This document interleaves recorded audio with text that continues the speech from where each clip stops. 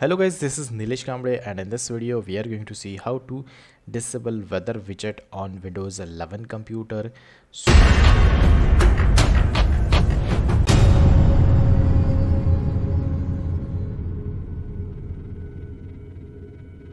So this is the weather widget, and if we hover over mouse cursor, then it will open, and it sometimes is annoying.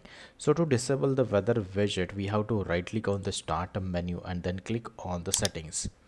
So once you click on the settings, you have to go to personalization, and in the personalization you have to look for taskbar. Click on the taskbar here, and then you will see widgets option here, and then click on this toggle bar to turn it off. So once you turn it off, you would see that weather widget is not there. So this is the way you can turn off the weather widget, and you won't be able to see after following this step. So that's it for this video. If you like this video, please hit the like button, please hit subscribe, and press bell icon to enable notifications for future videos. Thanks and bye bye.